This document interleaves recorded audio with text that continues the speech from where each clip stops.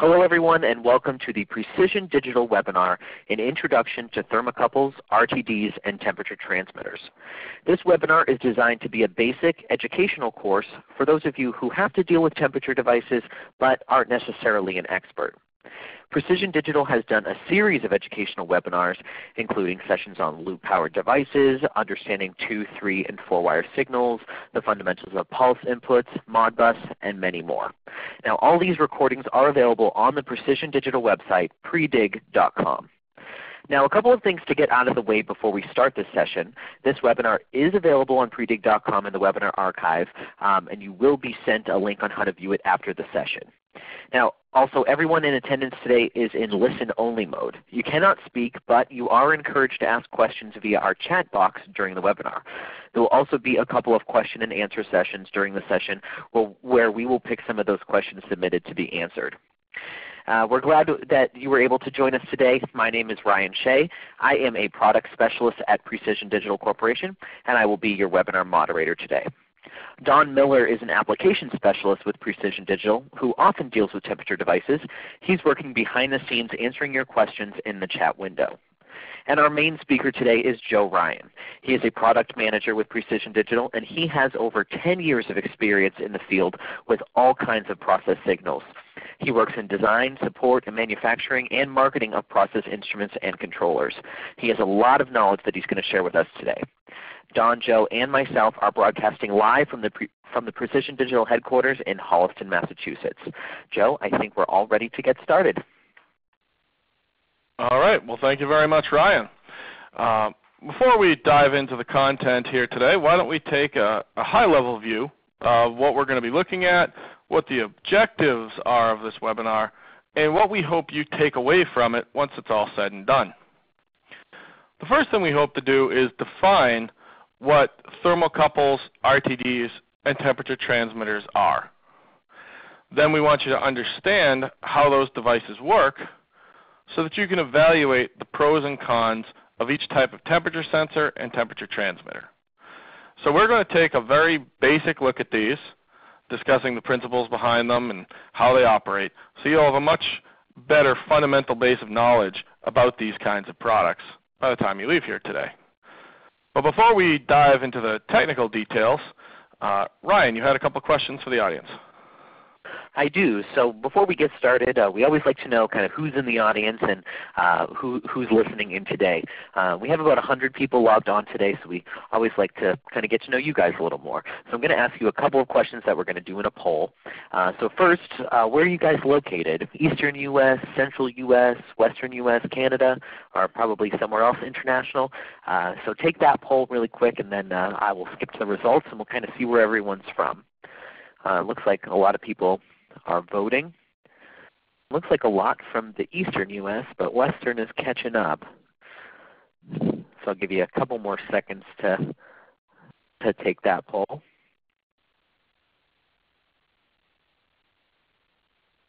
So it looks like mostly the Eastern U.S., which is where we are as well, a little bit in Canada, and then a little bit overseas too. So the next question I have is, what is your level of experience with thermocouples, RTDs, and temperature transmitters? Are you an expert? Are you an electrical engineer? Do you know enough to get the job done? Or maybe you have zero experience. Maybe you're just learning, or you have no idea what we're talking about. So take a couple seconds to take that poll, and then we'll skip to the results. We'll kind of show you where everyone's at in this process.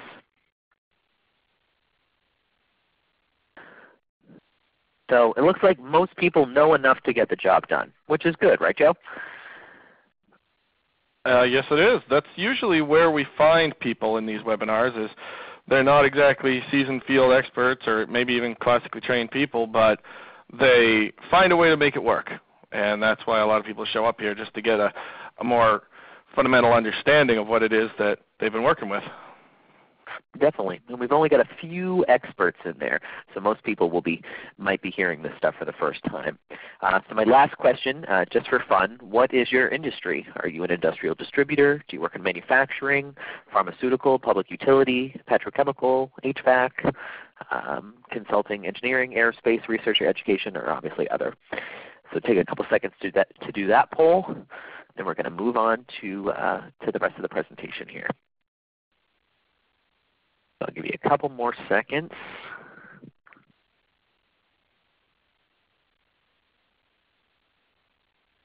So it looks like most of you are industrial distributors. So that's interesting. And then only the next one would be consulting engineering. So there's definitely kind of a more centralized group of distributors here than anything else, but a good group overall. So Joe, I think we're ready to get started with the rest of the presentation.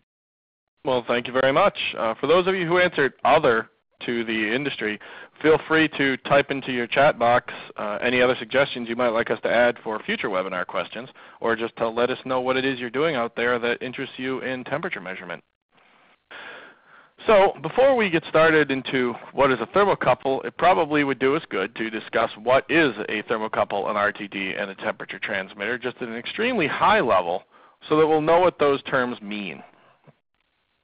So a thermocouple is a temperature sensing device that correlates a voltage with a temperature. It's the junction of two different metal alloys, and that junction generates a millivolt signal that can be related to a temperature, and that's how it's going to measure temperature. An RTD is similar in that it's an actual temperature sensor. However, it uses a resistance to temperature correlation in order to figure out what the temperature is at the specific point that's being measured.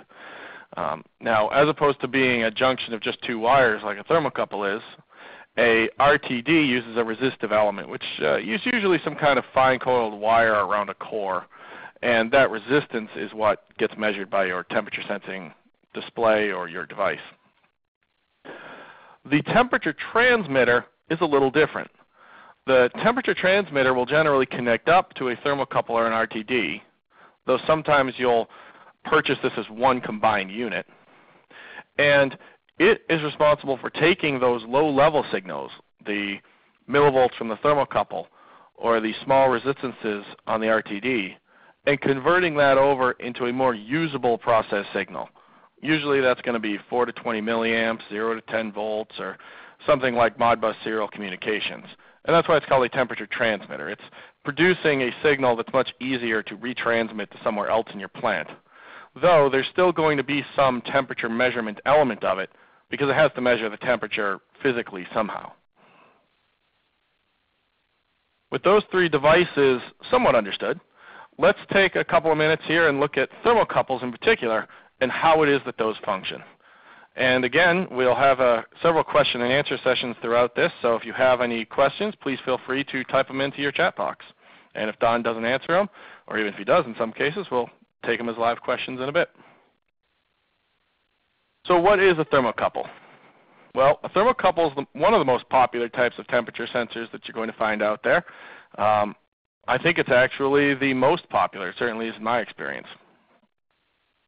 Thermocouples are available that can measure a very wide range of temperatures, from something several hundred degrees C below zero to several thousand degrees C above.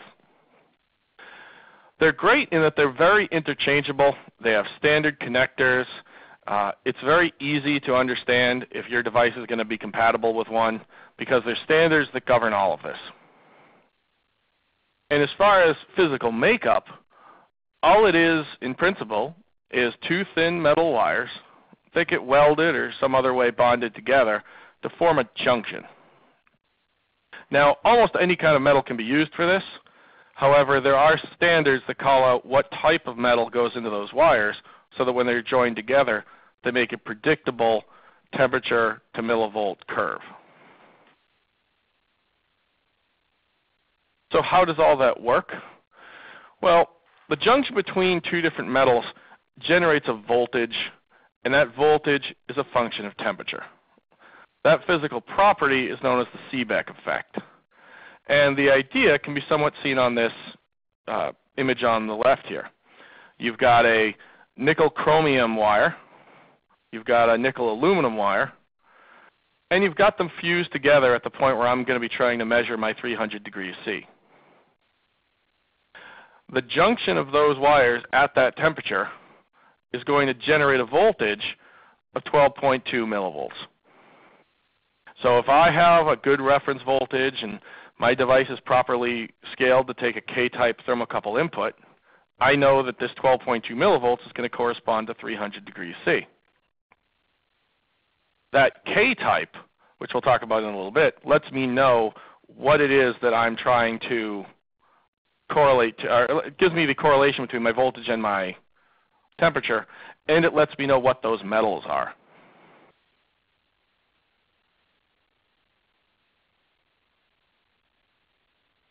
So how do I actually read that signal to turn it into something useful? Well, there's a couple of complex things going on here. It's not possible to simply measure the voltage differential directly by using, say, a standard voltage meter. Because of that effect that causes differential voltage whenever you, that causes the voltage to appear whenever you join two dissimilar metals, if I have something like that K-type thermocouple we just talked about, and I connect up copper wire to it, or I connect it up to some zinc-plated leads on a device, or if I try to use the probes from my voltmeter, I'm going to find that that too is going to generate a voltage, and it's going to create inaccuracies for my thermocouple. So in order to measure that, I need to have some specialized equipment, like the connectors that you'd see here, which are specifically designed for thermocouples. They have the proper materials that make up the connectors here that let me accurately bring that temperature into my temperature measurement device. I need to have some kind of reference voltage in order for me to compare what the millivolt is that I'm reading at my temperature source to what I would be generating at ambient room temperature, say. And that is traditionally generated by cold junction compensation, or CJC. That's a term that you're going to see thrown around whenever you're dealing with a temperature sensing device, or that thing that I'm bringing my thermocouple into. Now, traditionally, that would be done by an ice water bath. When thermocouples were first popular, or if you're learning about thermocouples in the classroom, you're going to do experiments with ice water baths in order to generate a base for you to use as your reference. However, today, you don't see any of that. Today, your devices are going to have a cold junction compensation internal to the device, usually very close to the point where you're making your connections, and it's most likely going to be invisible to the user. So there is some cold junction compensation going on that's creating a reference voltage to read. However, you're not going to be privy to any of that as just a device operator or someone wiring up the thermocouple. The other complexity here is that a thermocouple's output is a nonlinear complex polynomial equation. So it's not something that can be easily scaled to using a device that doesn't specifically accept thermocouple inputs. You might have seen millivolts and thought, okay, well, I can just use a millivolt measuring device and it'll tell me the temperature. Unfortunately, that scaling isn't easy. Most devices will either have that equation built into them, or they'll use a very large table to reference with a lot of points in it in order to keep accuracy. And it's all going to be programmed up internal to the device. So when you go and select on the device, say, a K-type thermocouple input, you're really telling it all it needs to know to be able to access these tables or that equation. So you really do need to have some specialized temperature input equipment in order to properly read these thermocouples. So you've heard terms like type K, type J, type S. What does that mean? Well, as we discussed, thermocouples are made from different metal alloy pairs which get fused together in order to generate that voltage at a specific temperature. And the type of metals that are getting fused determines what your voltage to temperature curve looks like. And it also determines, based on the specifications, what type of thermocouple that's going to be, which is why when we saw that example earlier of the type K thermocouple, we knew what metals were going to be joined. So you know the difference between a type K and a type J thermocouple is going to be all the other characteristics we'll talk about. It's going to be temperature range, and it's going to be what the accuracy is. But really what's defining it is the metals that are making it up. All thermocouples are essentially the same concept of a bead thermocouple, which is a pair of wires that just get fused on the end, usually just welded together, and then you put that bead where you want to measure the temperature. However, they get built into thermocouple probes in most cases in real-world applications, and you're going to find that there is a whole range of different probes available. There are needle probes, insulated probes, probes that are specialized for being immersed in materials, probes that are designed to be surface mounted onto pipes or walls or other kinds of fixtures. And really all those are for is your mounting and trying to get your probe to exactly where you want to measure the temperature. So if you know that you have a type K thermocouple and you have a choice between a probe that specializes in liquid immersion or a probe that specializes in being bolted onto something, now you're just making that choice based on what gets your temperature sensor as close to the thing you want to measure as possible. Why would you want to bolt something onto the outside of a tank when you could insert a probe into the tank to find out the temperature of the material inside? So that's where those choices come down to, or what those choices come down to. Now you'll note here that I say right at the top, save this for later. This screen will be useful for those of you who really are interested in this topic and review the webinar later or go back and download the slides. And it gives you an idea of what the different types of thermocouples are all about. The most common thermocouple out there is your type K, and that's a nice general purpose thermocouple. It's low cost because the materials that go into it are not very expensive. And it's available in a wide range of different probe shapes and sizes and types. It can generally go from something like -200 to 1200 degrees C, so you've got a good working temperature range. And it's got good sensitivity as well. For other applications where you need something more specialized, you've got a lot of other options available. But you tend to increase the cost as a trade-off for those specialized capabilities. So for example, if I was going to look at a type, let's say, a type B thermocouple, well, that's great for high temperature measurements because I can get over 1600 degrees C in that. However, a type B thermocouple is going to have platinum as one of the wires, and that's going to be a lot more expensive than the nickel-based wires going into my type K. So before I've even gotten to the fact that it's a more rare, specialized thermocouple and therefore is likely to be more expensive, the materials that make it up drive up that cost. Especially if I'm going to get something with long lead wires, and now I'm running platinum as my leads. And you can just imagine what that's going to do to your costs. You can see on the table on the right, there's a wide range of different thermocouple inputs. So you want to find one that's going to fit whatever your application requires. Again, type K will do most of those, but there are specialty ranges for higher low temperature inputs, and there are types of thermocouples that will give you a better accuracy. So if you decide that a type K thermocouple is good for you, or you go out and find a different one, what are some of the considerations you need to keep in mind when working with them? Well, we have a few of those up here now. The first one's going to be the connection issues, and I alluded to those earlier. Because anytime you join those metals, you're going to get, or two different metals, you're going to get a millivolt generated, or millivolt signal generated.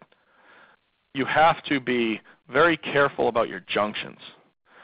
You can't just run the thermocouple lead, realize you're a few feet too short, and decide to splice in whatever wire you have handy.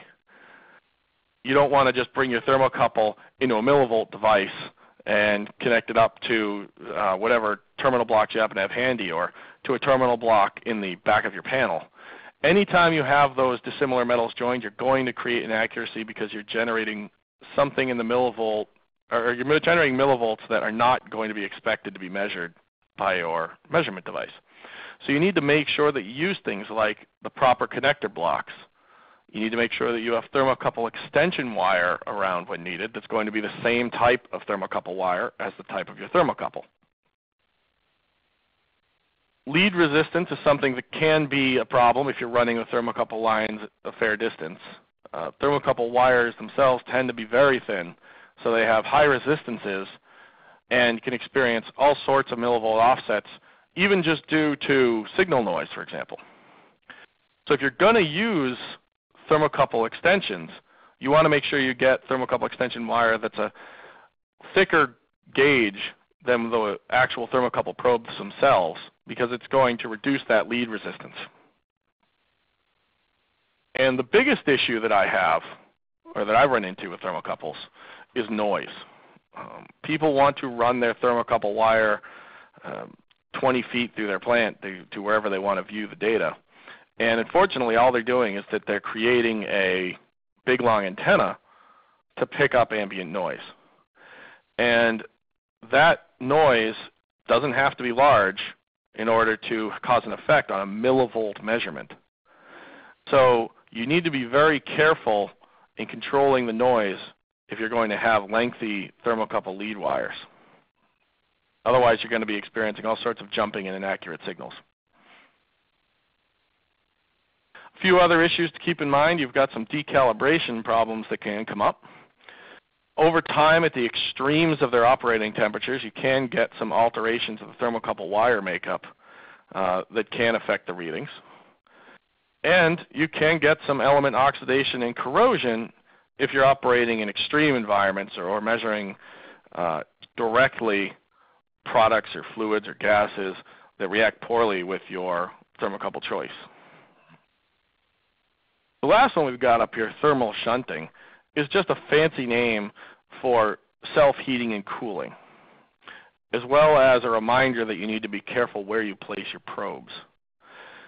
So you will get some inaccuracy in your thermocouple because it takes time for your thermocouple to reach temperature.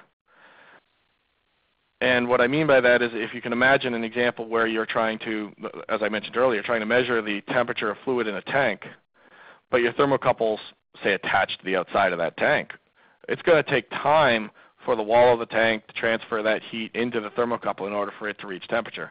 So you don't want to do that. It's an extreme example, but it gets the point across that you really want to keep your probe as close to contact with your measurement point as possible. As you drift away from that, as you mount it to the outside of your devices, or you don't have it centered in your flow pipe, you're going to be affecting the heat transfer that your probe needs in order to get a quick, accurate reading of the temperature. So general thermocouple pros and cons. Let's take a look at these and wrap up our discussion of thermocouples. So one of the biggest pros for them is they're popular in most temperature measurement applications. And what that means is you're going to be able to find these items. They're going to be readily available to you at a reasonable cost, and you're going to be able to have all sorts of different equipment that is designed to work with them right out of the box. They're generally lower cost temperature sense options. They're robust and resistant to shock and vibration. The way that they fuse them together is generally very rugged, especially if you get one designed to meet for your application specifically, or you get one that's ruggedized if you need it. There's a wide temperature range that thermocouples can take in, both in terms of an individual thermocouple's range, but also in that if you need a very high temperature or a low temperature thermocouple, those are available to you. They're pretty simple to manufacture. They don't need any excitation power. They don't have to worry about errors from things like self-heating, like we'll talk about when we get to RTDs. And they can be made very small, or I suppose in theory very large, but they can be made very small so that they can fit into a lot of applications. If you need something that's going to have a probe that goes into a pipe, or needs to snake into a small mechanical area so they can measure the temperature at a specific critical point, you can get thermocouples that are going to do that. And again, that's all just picking a thermocouple that has the right kind of probe. There are some cons, though. They do produce relatively low nonlinear output signals. The nonlinearity can be dealt with by making sure you have a device that's meant to read thermocouples. As for the low level of the signal, that's a problem that causes issues like we were saying earlier with noise that you need to solve with the installation practices you follow, or by including a temperature transmitter, which we'll talk about in a bit. They require a sensitive and stable measuring device. Generally, these are going to go into a PLC or into a panel meter or into some other similar temperature measurement device. And you want to make sure that you have a pretty good quality sensing device. Otherwise, you're not going to be able to take advantage of the good quality thermocouple you're sure to get, because you are measuring very small voltages. And as I've mentioned several times, they are noise susceptible, which essentially comes down to best installation practices to solve. Ryan, before we move on, you had a few questions.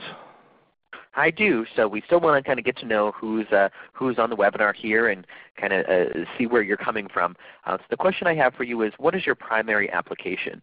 So what kind of monitoring control and or whatever do you do the most with? So pump control, level monitoring, flow, temperature, pressure, or other. So take a couple minutes just to answer that if you could, so we kind of get a sense of what we're dealing with here. And I'll give you a couple more seconds to vote on that. I see a lot of people are voting, and I think it's going to be no surprise what we end up with here. So I'm going to show the results, but you can keep voting. Looks like we're going between temperature and flow, which temperature doesn't really surprise me, being a temperature webinar. That's true. I'm not surprised to see temperature so high, but oftentimes what will happen with this sort of temperature equipment is people who aren't used to dealing with temperature run into an application where they need to know something about it. For example, you specialize in flow meters, but you need to hook up a flow computer that needs a temperature input, and it helps to know something about the temperature probes you're offering someone for it or deciding to buy yourself. Definitely. So thanks everyone for voting on that. Just kind of gives us a sense of where everyone's coming from. One person just said in the chat, all of the above, so that's good. So we'll move on to the question and answer session. So I have 3 questions, Joe. Now the first one is from Lou, and you can let me know if this would be a good one to answer live. He wants to know, how do you troubleshoot a type K thermocouple? Sure, I can give a little bit of information on that. Okay. Obviously, the first step in troubleshooting anything would be to try to isolate where your problem lies. So for sake of conversation here, let's just assume that you've done that and you've decided it really is your thermocouple. Well, or at least you suspect it's your thermocouple. The most useful tool I've found for troubleshooting thermocouples in general, but type K included, is you want to have a voltmeter that's got a thermocouple input. You know you have one of those if you've got a couple of slots on the front where you're designed to plug in those strange looking connectors. If I may go back a few slides, you'll see this connector here. That kind of connector is designed specifically for thermocouples. They're usually color-coded and stamped right on them what type of thermocouple they work with. And if you have an ohmmeter that can connect up to these, you're going to see that it will have 2 little slots in it to take these thin kind of connectors. So if you get one of those, then you have something that you can connect up your thermocouple wire directly to. You just screw it into these pins. You bring the wire right in through the gap. And when you screw that cover on, you can plug this now right into your multimeter, and it will tell you what the temperature is because it's now got all the proper connecting points, all the proper materials, it's using the right connector, and it can interpret the temperature. And that tool is probably the thing I found people often don't have. And if you don't have that, well, then you really can't test whether or not you're getting the expected temperatures out of your thermocouple. Because that's going to be your first step, does the thermocouple seem to be working the way I expect it to be working? If it is, well, then you can start looking at the device you're connecting your thermocouple to. If it isn't, you probably have a problem with your thermocouple.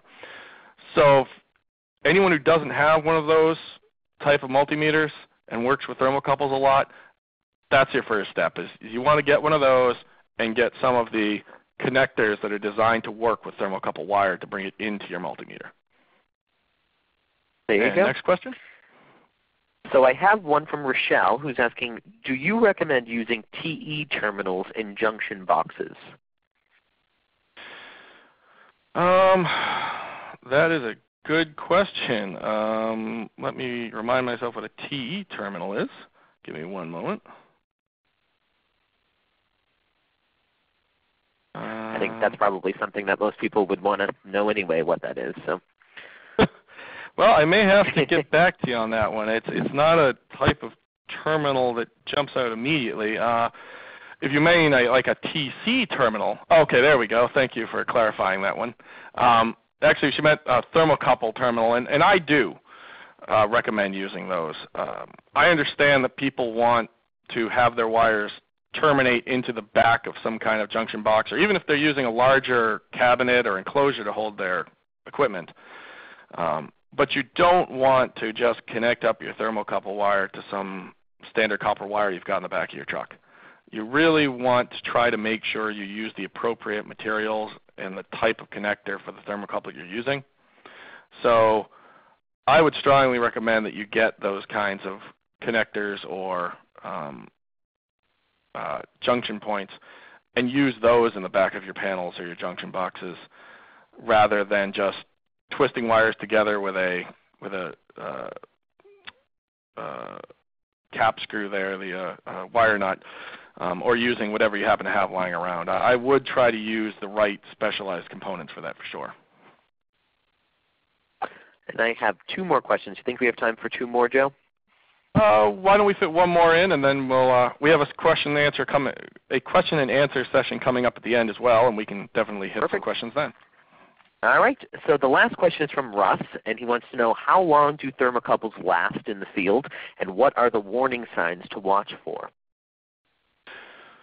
Well, how long a thermocouple is going to last really depends on what kind of environment you've got it in. So that would be a much tougher question to answer that we'd really need to talk in order to find. However, as far as warning signs, you really want to look for those decalibration situations. If your thermocouple tends to cut out, which will often cause an error in your measurement system, that means that your junction might be breaking or getting weak and losing contact. If it's starting to corrode or oxidize and you start finding it's extremely slow to update, or your measurement is starting to drift off of what it used to show, and you can show that inaccuracy. So it's essentially looking for any kind of odd behavior that would be showing a mechanical failure, because that's what it's going to be. Keep in mind, a thermocouple is basically a mechanical device. So it's not like you're going to have something go wrong in the code or something with the complicated electronics like you might in a PLC or some kind of other piece of equipment. It's going to be signs of real mechanical failure that are going to let you know that this thing is going wrong. Perfect. Well, thanks, Joe, for answering those, and you guys can keep your questions coming. We have one more question and answer session coming up towards the end of the webinar, so we'd love to answer a few more questions for you. But now, Joe, let's head on and learn some more about RTDs. All right. So now that we all understand the basics of thermocouples, let's talk a little bit about RTDs, the resistance-based temperature measurement devices. So what is an RTD? Well, an RTD is a resistance temperature detector, aka RTD, and it measures the temperature as it correlates to the resistance of the RTD. So RTDs will generally have greater stability and accuracy as well as repeatability when compared to thermocouples, although of course there are always issues of quality that come in here. There are high-end thermocouples that will outperform RTDs, and there are high-end RTDs that will outperform thermocouples. But generally, you'll get better stability, accuracy, and repeatability with an RTD. RTDs are slowly becoming preferred as far as how you measure temperature in a lot of industrial applications because of their high accuracy. And generally in industry, there's just a trend towards higher precision devices. It's not as though a lot of industrial applications really need extreme precision, but when you start doing that cost precision analysis, it starts looking very good as the price of RTDs come down, especially the higher end ones. So they are becoming more common to see in the field. How does an RTD basically work? Well, most RTD elements are resistive elements made by a length of fine wire being coiled around some kind of core. So typically you'll get platinum, nickel, or copper wire that gets wrapped around a ceramic or glass core. And that's what you're seeing over here on the left of this graphic. This represents the lead wires coming down, and then you've got the RTD that basically is coiled around some kind of central core element. That material that the wire is made out of, the platinum, nickel, or copper, has a predictable change in resistance as the temperature changes. So once you've got this length of wire crafted, you can essentially just make a lookup table that tells you, all right, well, based on what my resistance is, what's my temperature?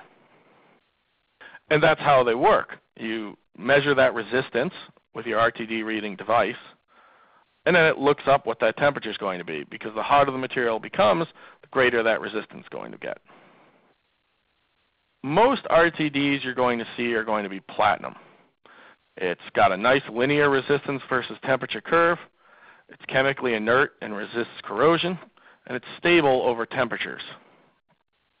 However, as I was saying earlier about platinum, and as you likely know, it's not the cheapest metal, and it's one of the cost drivers of the RTDs. So how do you read the signal of an RTD? Well, unlike thermocouples, it's not as easy as just taking a millivolt reading. You've got to generate a small amount of current with your RTD reading device that allows you to read what the voltage is, which is how you determine what the resistance is. So because you're running some current through there, there is a possibility of some small self-heating inaccuracies, because anytime you're just burning off power on that resistance, you're basically generating heat. Then once you've got that resistance measured, that's how you correlate it to temperature. One of the other concerns here is that you've got lead wires leading to the RTD, which are going to have a resistance. And because the resistance of RTDs is pretty low, you're going to run the risk that your lead wires are actually going to be taken into account as part of the resistance of the RTD, and that's going to cause some inaccuracy. That's especially true if you have long lead wires on your RTD. That's what 3- and 4-wire RTDs are all about. Many of you have probably heard how there's 2-, 3-, and 4-wire RTDs, and the idea is that your 2-wire RTD is guaranteed to have the lead wire resistances as part of your reading, which for a lot of applications is likely fine, where you don't need extreme precision. But then you've got 3-wire and 4-wire RTDs that are designed to help eliminate that error. 2-wire RTDs are ones like the one on the left. Everything inside this yellow box here would exist inside the RTD measuring device. So if I were bringing my RTD into a panel meter, all of that yellow framed area would represent what's inside the panel meter. That's invisible to the operator. And then I connect up my leads to my 2 points, because I have a 2-wire RTD, generate my current that goes around here, and I measure what my voltage is going to be. And you can see that there's really no way for me to determine if that resistance is due to the wire itself or whether it's actually from my resistive element. That's where 3-wire RTDs come in. With a 3-wire RTD, again, most of this is actually going to be happening inside of the temperature measuring device. And then you've got your 3 points that you'd be connecting to. But now I've got this additional loop happening here that goes through 2 of the lead wires. I can measure that, and if I assume that that loop resistance is the same as what I'm going to see on the other lead, like basically taking that lead resistance and let's say you divide it by 2, well, if that is what I get on my other leads, so my leads are the same length and the same kind of wire, which in most cases they're going to be, now my device can take that out of the equation. I can measure just the resistance of what's in between where those wires join the RTD. So that's going to get me a much more precise measurement off of that RTD signal, because the resistance, which is what I'm measuring, of the wires has been taken out. There's also 4-wire RTDs. The advantage of the 4-wire RTD is it's a slight improvement over the 3-wire RTD for accuracy. But again, it measures and removes the lead resistances in both sets of leads. So RTDs, as I mentioned earlier, can be made from different materials. They're usually platinum. However, they can be made more cost efficient, let's say, by going with copper or nickel RTDs.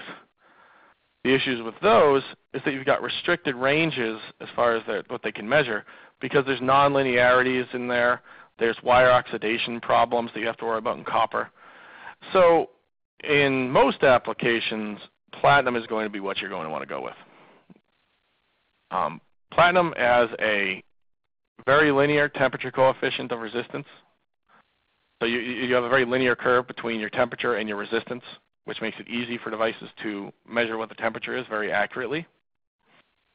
And it has all of the benefits of being platinum as a metal, so you don't have to worry so much about corrosion and things like that affecting your lines or your actual resistive elements. So let's talk for a minute about RTD curves. That's probably a phrase that you've heard thrown around out there whenever RTDs get mentioned. So there's a standard that defines for you what the different materials and RTDs use for a temperature coefficient, and that is the RTD curve. Your RTD data sheet that you get when you buy it will tell you what curve to use.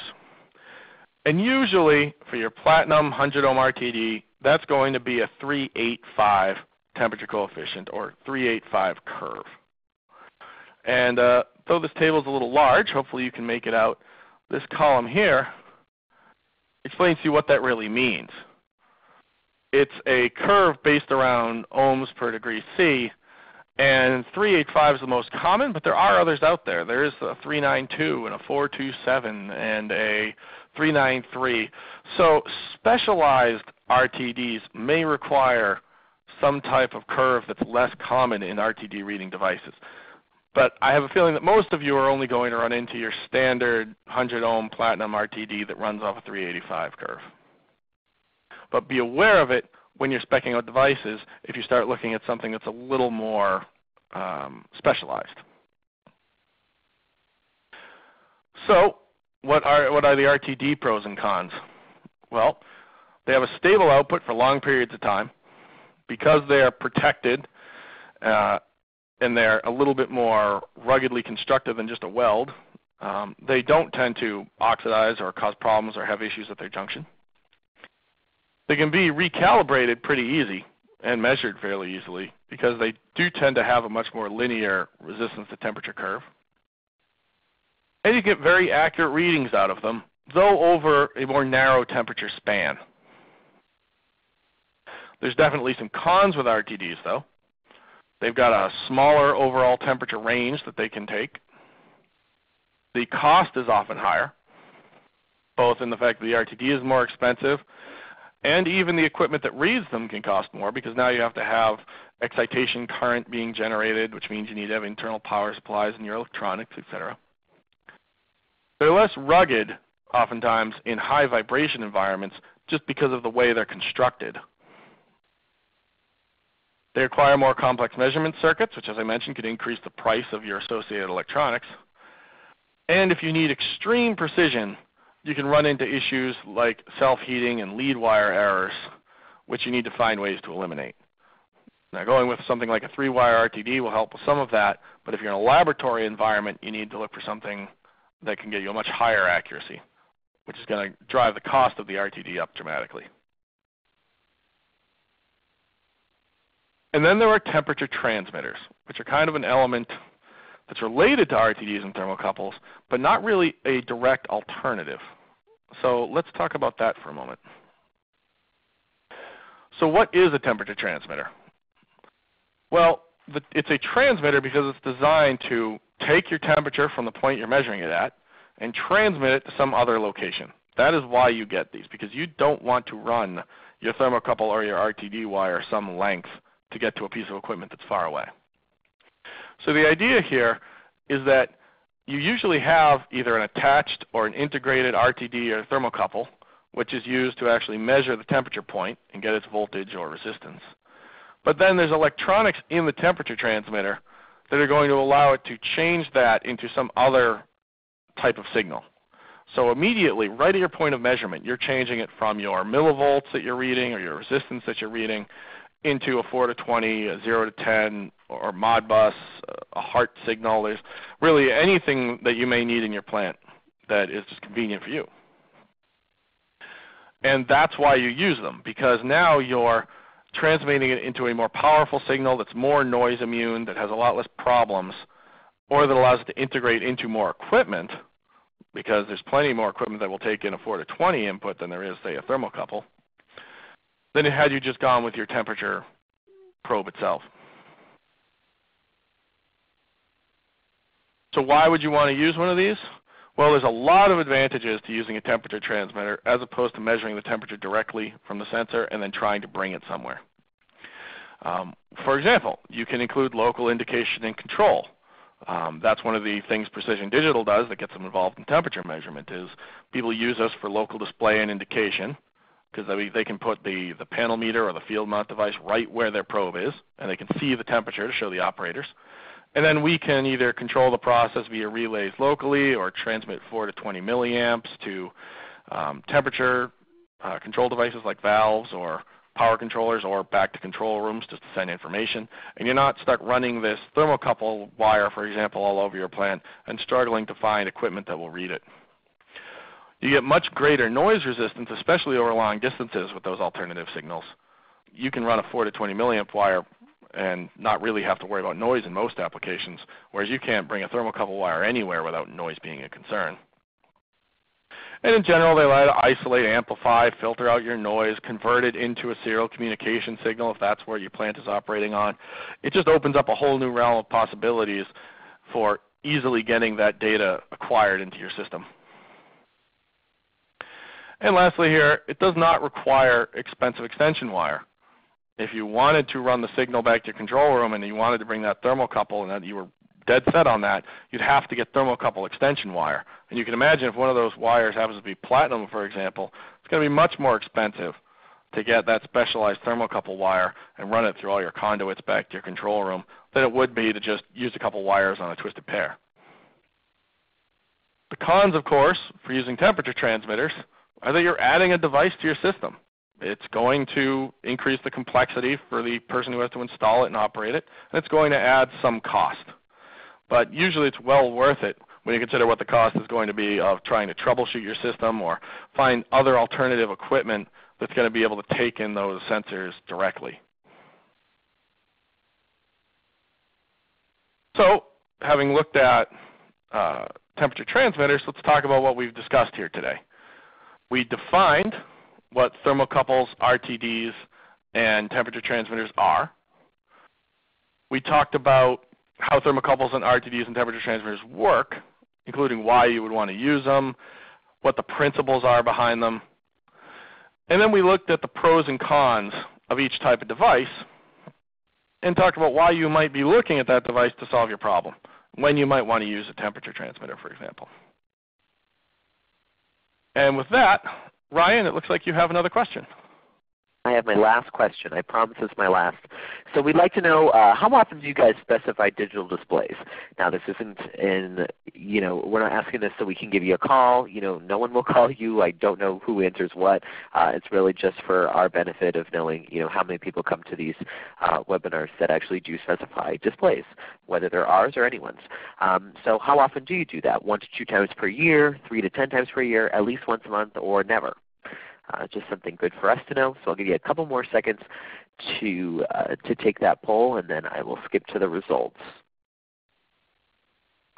So it looks like a good amount of people do about 3 to 10 times per year, and then 21% is at least once per month. A few of you never, which is fine. Like I said, we just kind of like to know where everyone's coming from. And then next up, Joe, we have a few questions. So this is our last question and answer session, and thank you to everyone who has submitted questions for us to answer live. So the first one is from Lewis, and he says, can you cut a thermocouple to length to fit the thermal well? Well, you can certainly cut thermocouple wires to make them more convenient on the termination end of the wire. But you can't cut the thermocouple itself. If you have a thermocouple probe that's, say, just a solid metal rod and you're inserting that down into a thermal well by way of like a spring-loaded temperature transmitter head or something like that, you can't just cut the thermocouple length. Doing that is going to expose your element, if not just cut your element off entirely. So you really don't want to do that. You want to get a thermocouple probe that is sized appropriately for your thermal well, and if you run into a situation where you haven't, I would recommend that you just exchange it for one that does. You really do want to have those match up well. Mm-hmm. All right, the next one is from Ted, and he wants to know if you can address extending thermocouple wire. Sure, we touched on that briefly earlier. There are certainly applications out there where you may think it's helpful to be able to run your thermocouple leads a greater distance. But everywhere you've got two dissimilar metals that are joined, you're going to get that small millivolt signal that's the very Seebeck effect that makes thermocouples happen.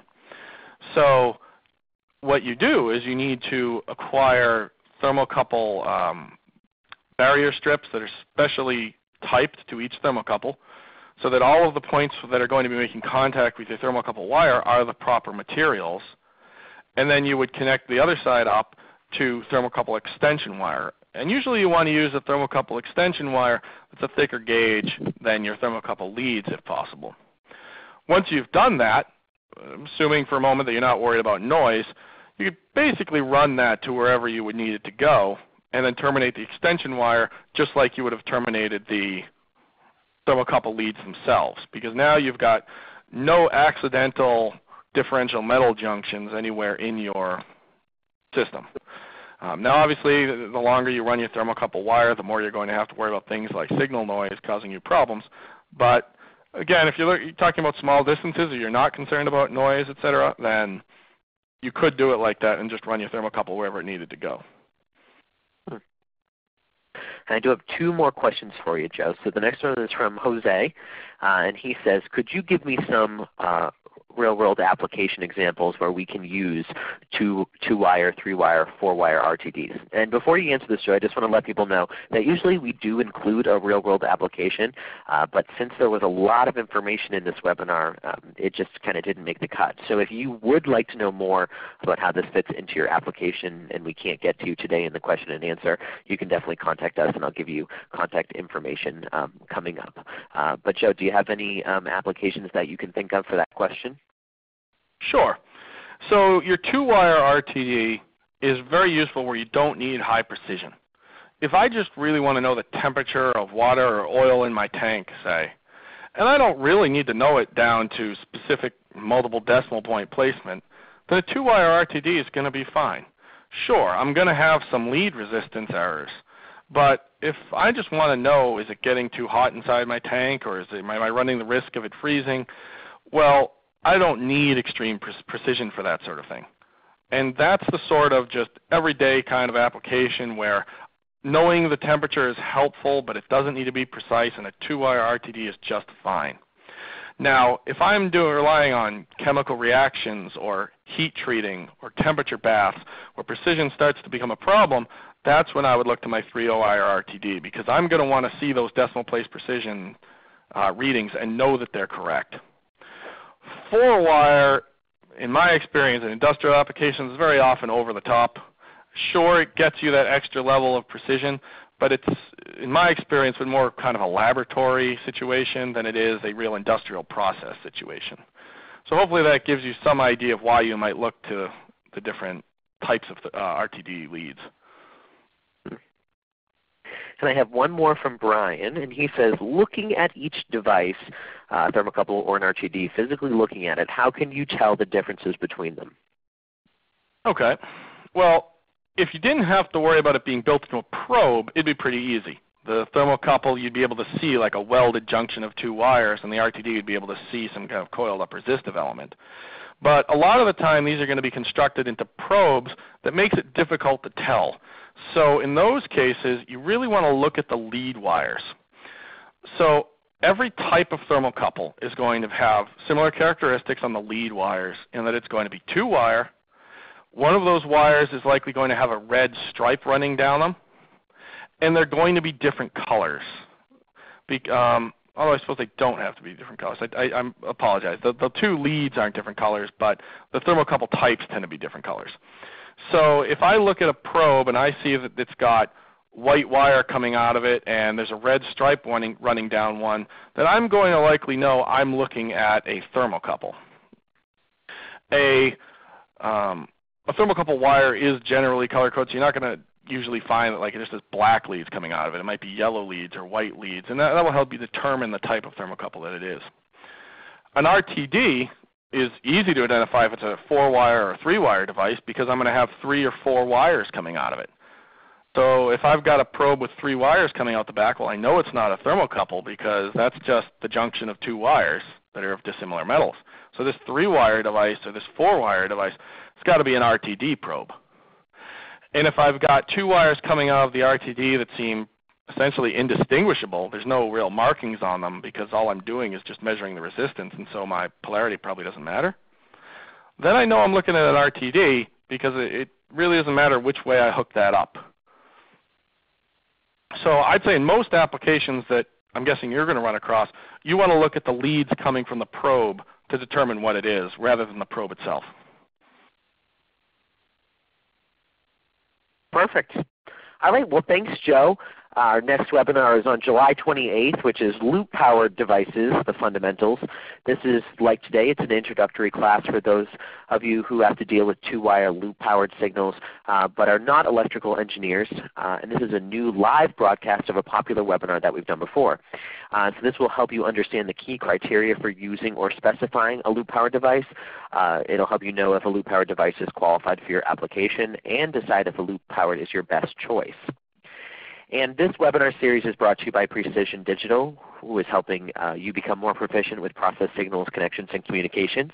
And we hope that we are your source for temperature meters and controllers, digital panel meters, loop-powered meters, explosion-proof instruments, large display panel meters, and more. And if you have any other questions, you can feel free to give myself, Joe, or Don a call at the number listed there or our sales email address, and we would be happy to help you with any applications that come up. Thank you so much for joining us today. Have a great day.